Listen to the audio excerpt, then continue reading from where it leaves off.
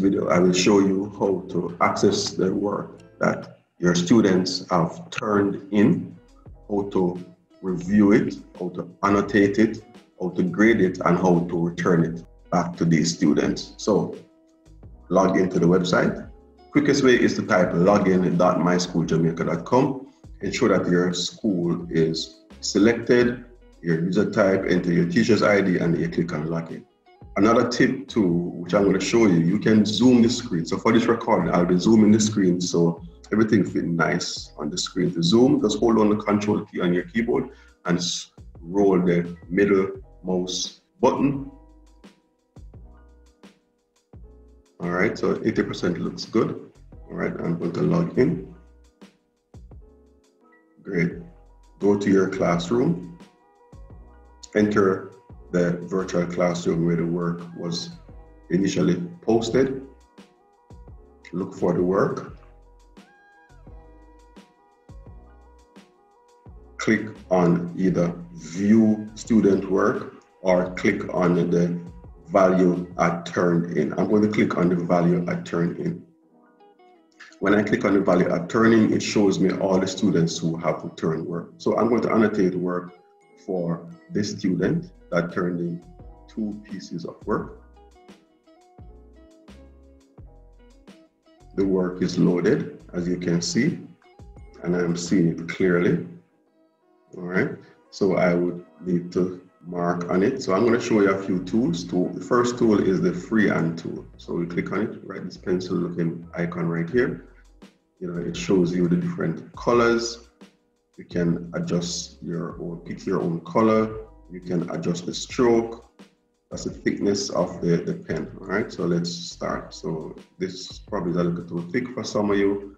You can bring it back down to 1 point, and probably this is much better. All right, you can mark on the paper, review the paper.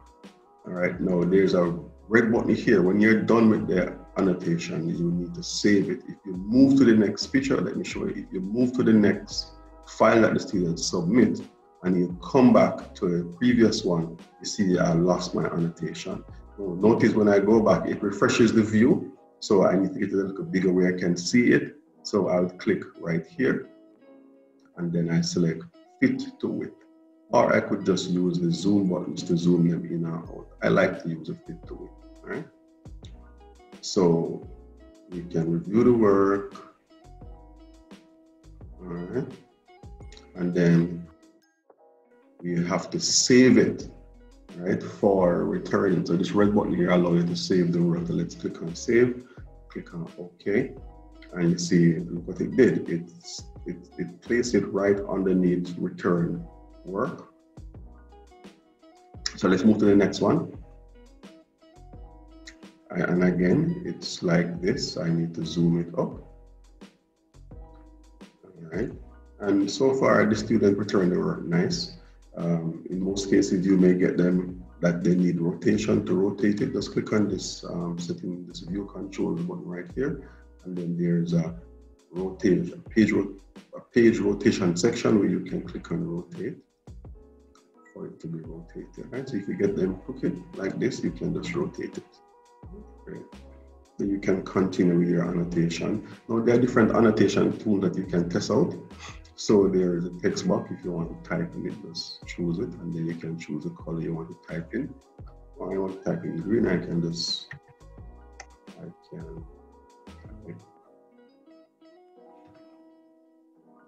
on my students' work, okay, like that. Awesome. Now, I want to probably show you how you can remove some of the annotations. You notice when you get the palm, when you point to, when you click on it, it will do a selection of the area, and it will give you a little menu here where you can remove the annotations. All right, see that? So you can remove annotations, you can continue annotating, right? So I'm still using the text annotator. So if I need to go back to freehand, I need to select it, all right? I think most of you will be using the freehand, right? And then remember to return Save. All right. Now, bear in mind that if after you save it and you need to return to it, right? You can continue annotating, but make sure that you save again. All right. Make sure you save again. So you may need to remove the previous one because it will keep stacking it each time you save it. All right. So you probably want to remove the previous one. To remove a return work, you click on the X beside the name. Okay. Now there are other tools. Feel free to explore them, guys. Let me show you the shape tool. The shape tool. Where are my choices? Right. So it allows you to choose the different shapes where you can probably put a circle on it for whatever reason. And then there's the insert. You can probably insert some different images from your computer. All right.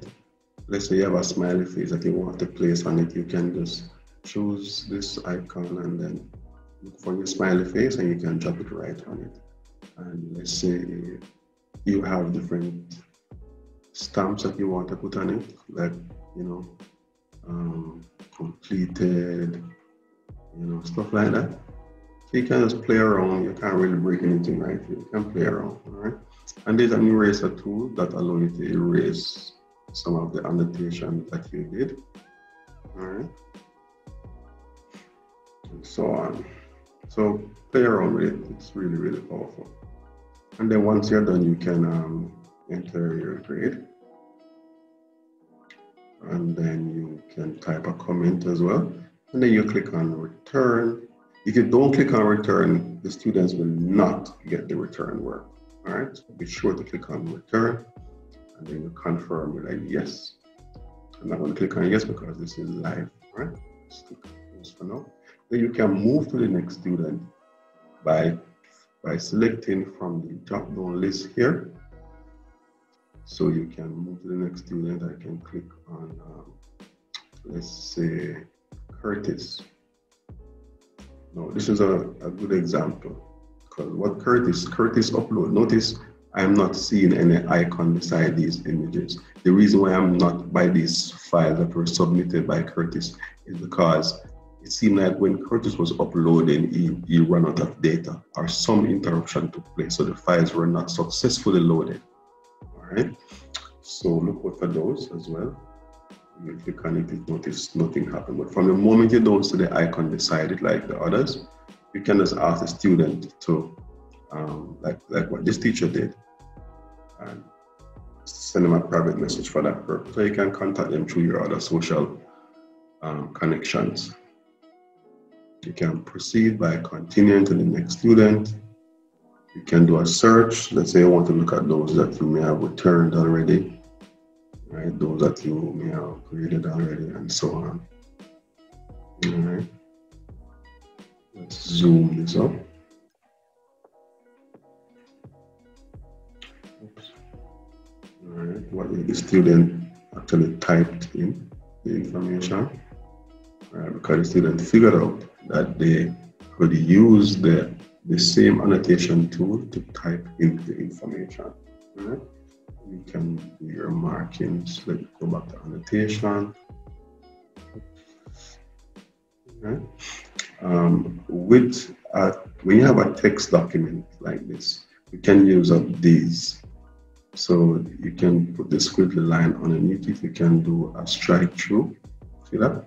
But when you have handwritten images, you're not able to do that. All right, for obvious reasons. So that's it, guys. You can, when you're done here, remember to save your work to return it. When you're done, you can just close the window from here to take you back to this window where you can continue with your annotation. All right, thank you for watching.